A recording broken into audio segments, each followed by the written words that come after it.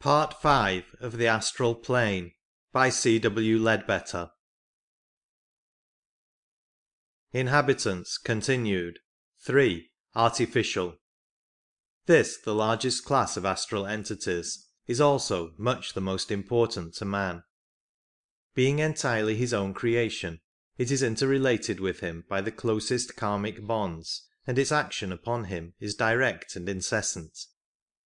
It is an enormous inchoate mass of semi-intelligent entities, differing among themselves as human thoughts differ, and practically incapable of anything like classification or arrangement. The only division which can usefully be made is that which distinguishes between the artificial elementals made by the majority of mankind unconsciously, and those made by magicians with definite intent. While we may relegate to a third class the very small number of artificially arranged entities which are not elementals at all. 1. Elementals formed unconsciously. It has already been explained that the elemental essence which surrounds us on every side is in all its numberless varieties singularly susceptible to the influence of human thought. The action of the mere casual wandering thought upon it, causing it to burst into a cloud of rapidly moving evanescent forms, has already been described. We have now to note how it is affected when the human mind formulates a definite purposeful thought or wish. The effect produced is of the most striking nature. The thought seizes upon the plastic essence and moulds it instantly into a living being of appropriate form, a being which, when once thus created, is in no way under the control of its creator, but lives out a life of its own, the length of which is proportionate to the intensity of the thought or wish which called it into existence. It lasts, in fact, just as long as the thought force holds it together. Most people's thoughts are so fleeting and indecisive that the elementals created by them last only a few minutes or a few hours. But an oft-repeated thought or an earnest wish will form an elemental whose existence may extend to many days. Since the ordinary man's thoughts refer very largely to himself, the elementals they form remain hovering about him, and constantly tend to provoke a repetition of the idea they represent, instead of forming new elementals, would strengthen the old one and give it a fresh lease of life. A man, therefore, who frequently dwells upon one wish, often forms for himself an astral attendant, which, constantly fed by fresh thought, may haunt him for years, ever gaining more and more strength and influence over him, and it will easily be seen that if the desire be an evil one, the effect upon his moral nature may be of the most disastrous character. Still more pregnant of results for good or evil are man's thoughts about other people, for in that case they hover not about the thinker but about the object of the thought. A kindly thought about any person, or an earnest wish for his good will, form and project towards him a friendly artificial elemental. If the wish be a definite one, as for example that he may recover from some sickness, then the elemental will be a force ever hovering over him to promote his recovery, or to ward off any influence that might tend to hinder it. And in doing this it will display what appears like a very considerable amount of intelligence and adaptability, though really it is simply a force acting along the line of least resistance, pressing steadily in one direction all the time, and taking advantage of any channel that it can find, just as the water in a cistern would in a moment find the one open pipe among a dozen closed ones, and proceed to empty itself through that. If the wish be merely an indefinite one for his general good, the elemental essence in its wonderful plasticity will respond exactly to that less distinct idea also, and the creature formed will expend its force in the direction of whatever action for the man's advantage comes most readily to hand. Of course, in all cases the amount of such force it has to expend, and the length of time that it will live to expend it, depend entirely upon the strength of the original wish or thought which gave it birth,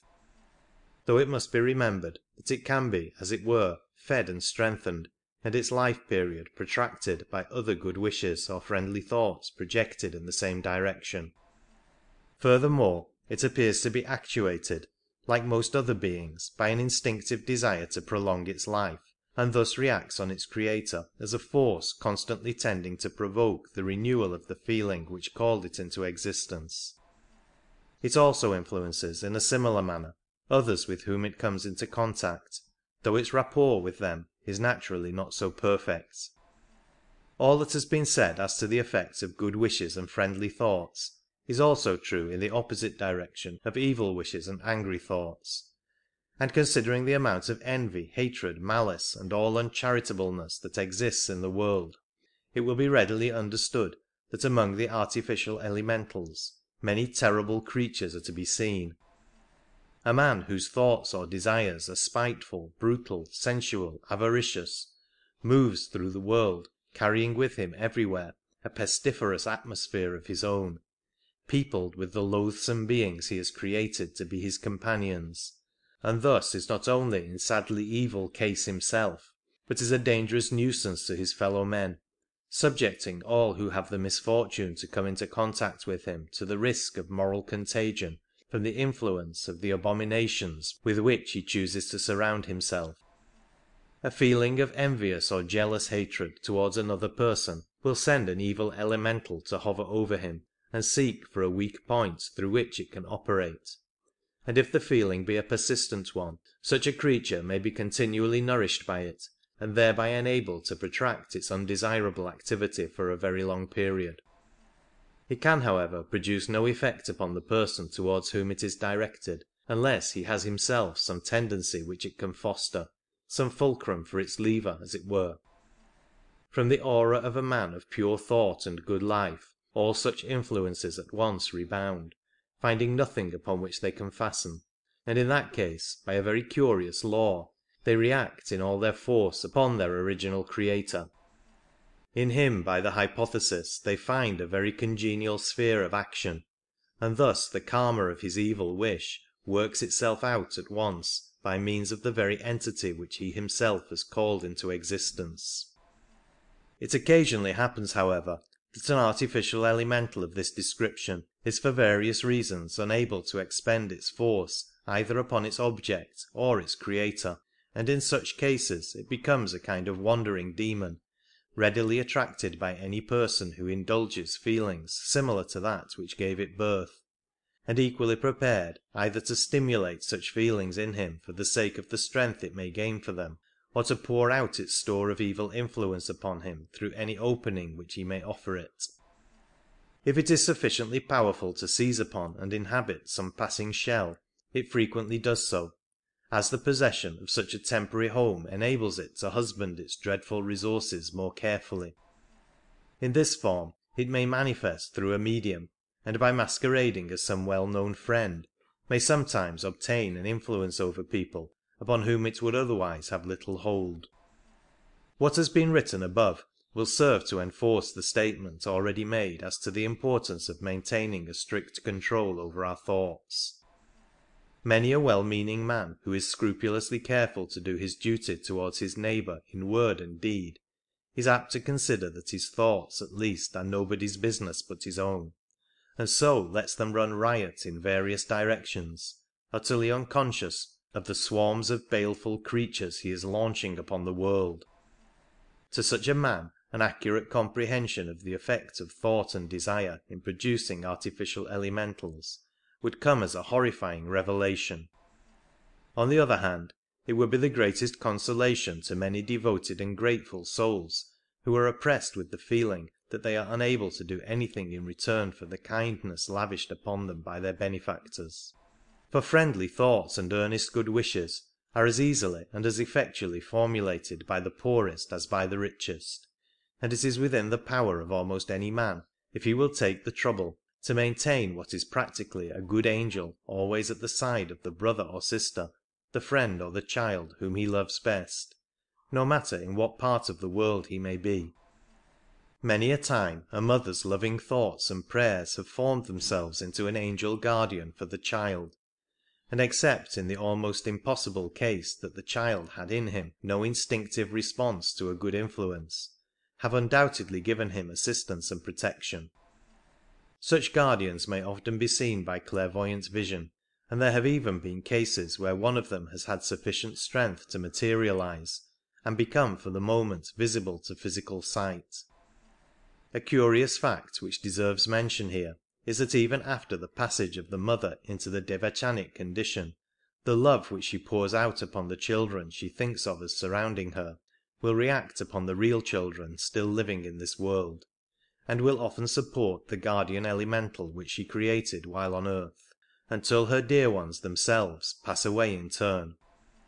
As Madame Blavatsky remarks, her love will always be felt by the children in the flesh. It will manifest in their dreams, and often in various events, in providential protections and escapes. For love is a strong shield, and is not limited by space or time. Key to Theosophy, page 150. All the stories of the intervention of guardian angels must not, however, be attributed to the action of artificial elementals, for in many cases such angels have been the souls of either living or recently departed human beings,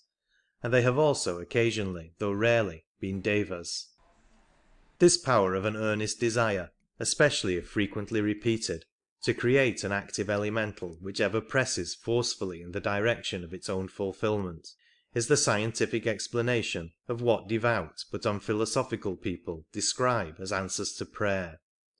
There are occasions, though at present these are rare, when the karma of the person so praying is such as to permit of assistance being directly rendered to him by an adept or his pupil, and there is also the still rarer possibility of the intervention of a deva or some friendly nature spirit. But in all these cases the easiest and most obvious form for such assistance to take would be the strengthening and the intelligent direction of the elemental already formed by the wish. A very curious and instructive instance of the extreme persistence of these artificial elementals under favourable circumstances came under the notice of one of our investigators quite recently. All readers of the literature of such subjects are aware that many of our ancient families are supposed to have associated with them a traditional death warning, a phenomenon of one kind or another which foretells, usually some days beforehand, the approaching decease of the head of the house. A picturesque example of this is the well-known story of the White Bird of the Oxenhams, whose appearance has ever since the time of Queen Elizabeth been recognized as a sure presage of the death of some member of the family, while another is the spectral coach which is reported to drive up to the door of a certain castle in the north when a similar calamity is impending. A phenomenon of this order occurs in connection with the family of one of our members, but it is of a much commoner and less striking type than either of the above,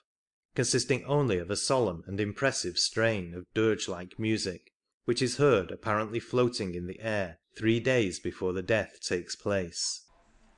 Our member, having himself twice heard this mystic sound,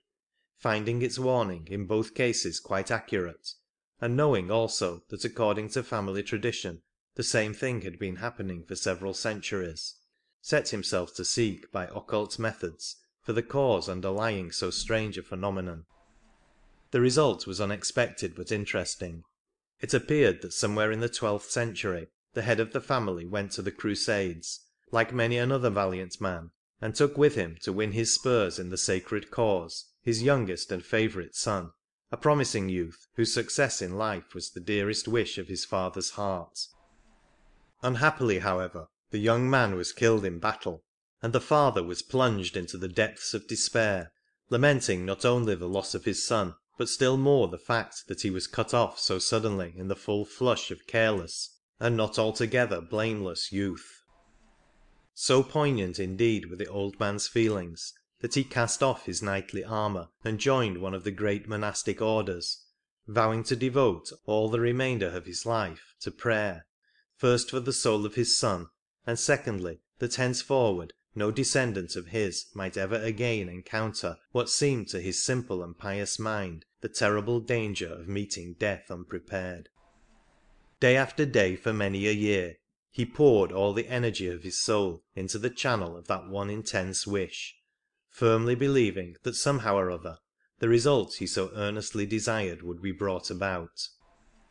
A student of occultism will have little difficulty in deciding what would be the effect of such a definite and long-continued stream of thought. Our knightly monk created an artificial elemental of immense power and resourcefulness for its own particular object, and accumulated within it a store of force which would enable it to carry out his wishes for an indefinite period. An elemental is a perfect storage battery, one from which there is practically no leakage, and when we remember what its original strength must have been, and how comparatively rarely it would be called upon to put it forth, we shall scarcely wonder that even now it exhibits unimpaired vitality, and still warns the direct descendants of the old Crusader of their approaching doom by repeating in their ears the strange wailing music which was the dirge of a young and valiant soldier 700 years ago in Palestine. 2. Elementals formed consciously. Since such results as have been described above have been achieved by the thought force of men who were entirely in the dark as to what they were doing, it will readily be imagined that a magician who understands the subject, and can see exactly what effect he is producing, may wield immense power along these lines. As a matter of fact, occultists of both the white and dark schools frequently use artificial elementals in their work, and few tasks are beyond the powers of such creatures when scientifically prepared and directed with knowledge and skill. For one who knows how to do so can maintain a connection with his elemental and guide it, no matter at what distance it may be working, so that it will practically act as though endowed with the full intelligence of its master. Very definite and very efficient guardian angels have sometimes been supplied in this way, though it is probably very rarely that Karina permits such a decided interference in a person's life as that would be. In such a case, however, as that of a pupil of the adepts, who might have in the course of his work for them to run the risk of attack from forces with which his unaided strength would be entirely insufficient to cope, guardians of this description have been given and have fully provided their sleepless vigilance and their tremendous power. By some of the more advanced processes of black magic, also, artificial elementals of great power may be called into existence, and much evil has been worked in various ways by such entities. But it is true of them, as of the previous class, that if they are aimed at a person whom by reason of his purity of character they are unable to influence, they react with terrible force upon their creator, so that the medieval story of the magician being torn to pieces by the fiends he himself had raised is no mere fable, but may well have an awful foundation in fact. Such creatures occasionally, for various reasons, escape from the control of those who are trying to make use of them, and become wandering and aimless demons, as do some of those mentioned under the previous heading under similar circumstances. But those that we are considering, having much more intelligence and power, and a much longer existence, are proportionately more dangerous. They invariably seek for means of prolonging their life, either by feeding like vampires upon the vitality of human beings, or by influencing them to make offerings to them, and among simple half-savage tribes they have frequently succeeded by judicious management in getting themselves recognized as village or family gods.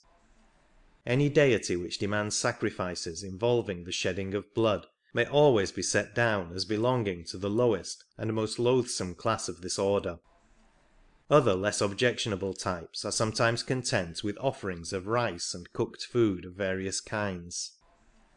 There are parts of India where both these varieties may be found flourishing even at the present day, and in Africa they are probably comparatively numerous. By means of whatever nourishment they can obtain from the offerings, and still more by the vitality they draw from their devotees, they may continue to prolong their existence for many years or even centuries, retaining sufficient strength to perform occasional phenomena of a mild type in order to stimulate the faith and zeal of their followers, and invariably making themselves unpleasant in some way or other if the accustomed sacrifices are neglected. For example, it was asserted recently that in one Indian village the inhabitants had found that whenever for any reason the local deity did not get his or her regular meals, spontaneous fires began to break out with alarming frequency among the cottages, sometimes 3 or 4 simultaneously, in cases where they declared it was impossible to suspect human agency. And other stories of a more or less similar nature will no doubt recur to the memory of any reader who knows something of the out-of-the-way corners of that most wonderful of all countries. The art of manufacturing artificial elementals of extreme virulence and power seems to have been one of the specialities of the magicians of Atlantis, the Lords of the Dark Face. One example of their capabilities in this line is given in The Secret Doctrine, Volume 2, page 427, where we read of the wonderful speaking animals who had to be quieted by an offering of blood, lest they should awaken their masters and warn them of the impending destruction. But apart from these strange beasts, they created other artificial entities of power and energy so tremendous that it is darkly hinted that some of them have kept themselves in existence even to this day, though it is more than 11,000 years since the cataclysm which overwhelmed their original masters. The terrible Indian goddess whose devotees were impelled to commit in her name the awful crimes of Thuggee, the ghastly Kali, worshipped even to this day with rites too abominable to be described, might well be a relic of a system which had to be swept away even at the cost of the submergence of a continent and the loss of 65 million human lives. 3. Human Artificials. We have now to consider a class of entities which, though it contains but very few individuals, has acquired from its intimate connection with one of the great movements of modern times an importance entirely out of proportion to its numbers. It seems doubtful whether it should appear under the first or third of our main divisions, but though certainly human, it is so far removed from the course of ordinary evolution, so entirely the product of a will outside of its own, that it perhaps falls most naturally into place among the artificial beings. The easiest way of describing it will be to commence with its history, and to do that we must once more look back to the great Atlantean race. In thinking of the adepts and schools of occultism of that remarkable people, our minds instinctively revert to the evil practices of which we hear so much in connection with their latter days. But we must not forget that before that age of selfishness and degradation, the mighty civilization of Atlantis had brought forth much that was noble and worthy of admiration, and that among its leaders were some who now stand upon the loftiest pinnacles as yet attained by man.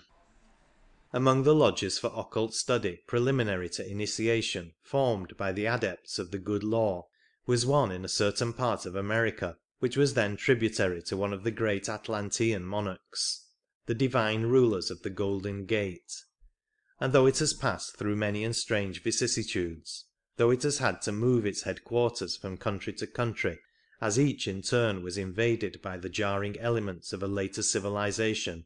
that lodge still exists even at the present day, observing still the same old world ritual, even teaching as a sacred and hidden language the same Atlantean tongue which was used as its foundation so many thousands of years ago. It still remains what it was from the first, a lodge of occultists of pure and philanthropic aims, which can lead those students whom it finds worthy no inconsiderable distance on the road to knowledge, and confers such psychic powers as are in its gift only after the most searching tests as to the fitness of the candidate. Its teachers do not stand upon the adept level, yet hundreds have learnt through it how to set their feet upon the path which has led them to adeptship in later lives, and though it is not in direct communication with the brotherhood of the Himalayas, there are some among the latter who have themselves been connected with it in former incarnations, and therefore retain a more than ordinarily friendly interest in its proceedings. The chiefs of this lodge, though they have always kept themselves and their society strictly in the background, have nevertheless done what they could from time to time to assist the progress of truth in the world, and some half-century ago, in despair at the rampant materialism which seemed to be stifling all spirituality in Europe and America, they determined to make an attempt to combat it by somewhat novel methods, in point of fact to offer opportunities by which any reasonable man could acquire absolute proof of that life apart from the physical body, which it was the tendency of science to deny. The phenomena exhibited were not in themselves absolutely new, since in some form or other we may hear of them all through history, but their definite organization, their production as it were to order, these were features distinctly new to the modern world. The movement they thus set on foot gradually grew into the vast fabric of modern spiritualism,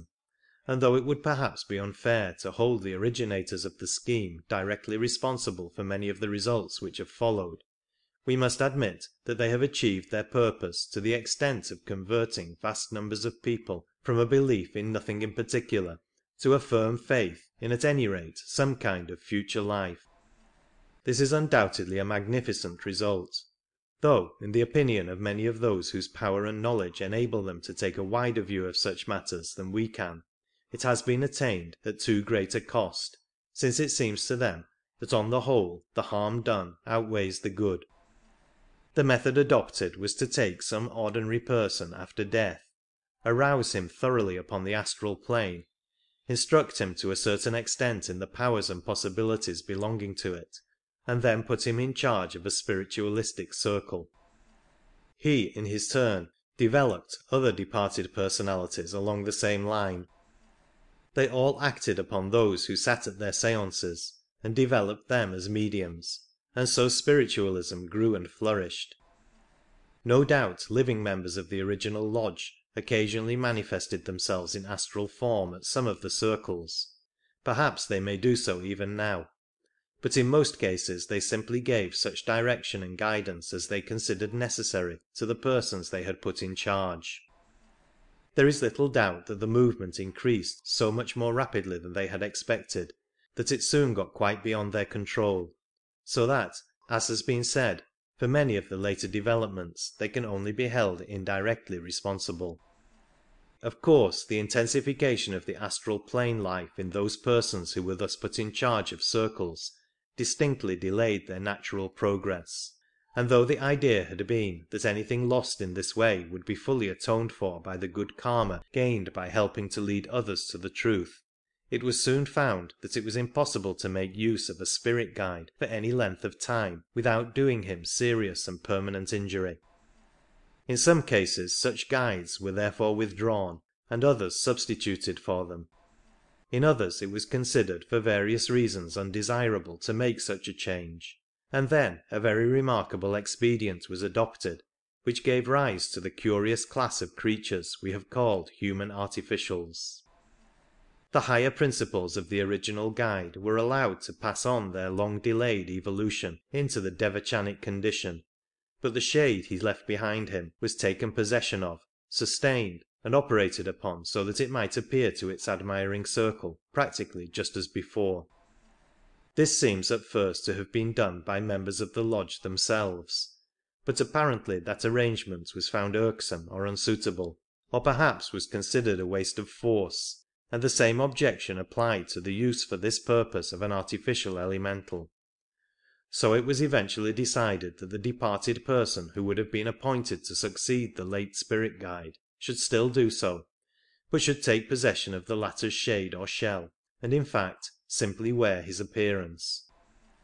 It is said that some members of the lodge objected to this on the ground that though the purpose might be entirely good, a certain amount of deception was involved. But the general opinion seems to have been that as the shade really was the same, and contained something at any rate of the original lower Manas, there was nothing that could be called deception in the matter. This, then, was the genesis of the human artificial entity, and it is understood that in some cases more than one such change has been made without arousing suspicion, though on the other hand some investigators of spiritualism have remarked on the fact that after a considerable lapse of time certain differences suddenly became observable in the manner and disposition of a spirit. It is needless to say that none of the adept brotherhood has ever approved of the formation of an artificial entity of this sort, though they could not interfere with anyone who thought it right to take such a course. A weak point in the arrangement is that many others besides the original lodge may adopt this plan, and there is nothing whatever to prevent black magicians from supplying communicating spirits, as indeed they have been known to do. With this class we conclude our survey of the inhabitants of the astral plane. With the reservation specially made some few pages back, the catalogue may be taken as a fairly complete one, but it must once more be emphasized that this treatise claims only to sketch the merest outline of a very vast subject, the detailed elaboration of which would need a lifetime of study and hard work. End of Part 5.